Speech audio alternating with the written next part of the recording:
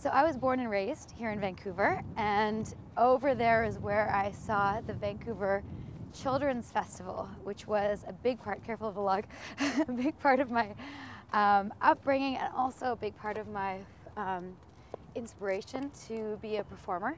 I remember seeing clown work and incredible theater and musicians and, careful of your thing there, all sorts of wonderful shows. And I remember getting my face painted, and my mom taking me, and my dad, and who's also a performer. He's an incredible guitar player and singer.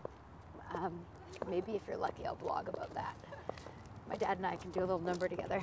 We do some mean Beatles